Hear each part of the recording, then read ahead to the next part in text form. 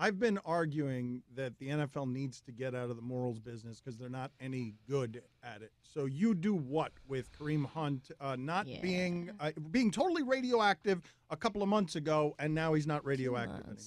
How do you? Let me ask you. You said you want the NFL to get on the morals, but how do you feel about him being in the league right now? Are you okay with it? I am okay with that league being dirty, and if a guy like this exists, because they've been in huddles throughout history. Right. The NFL is not equipped to legislate these things because the law isn't either. Yes, so you're saying if the law doesn't intercede, if the guy's not charged, let him play.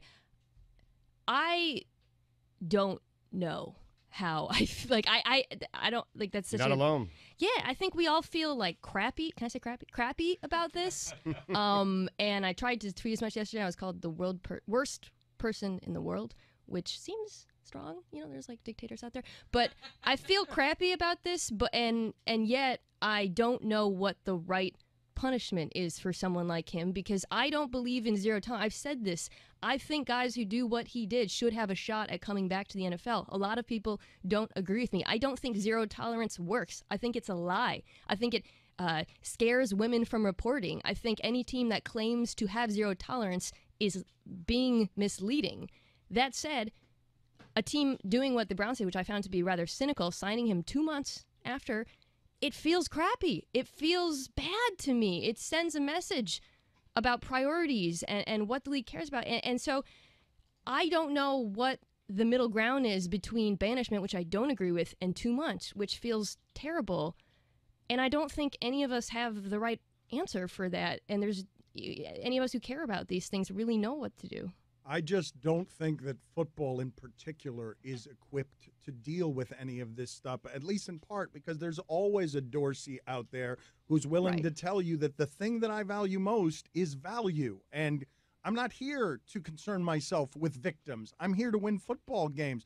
The coldness of that, I just wish that the NFL didn't necessarily embrace the coldness of that, but try to hide it behind some sort of, here we come grandstanding on zero tolerance, when it's not actually zero tolerance. It's just propaganda.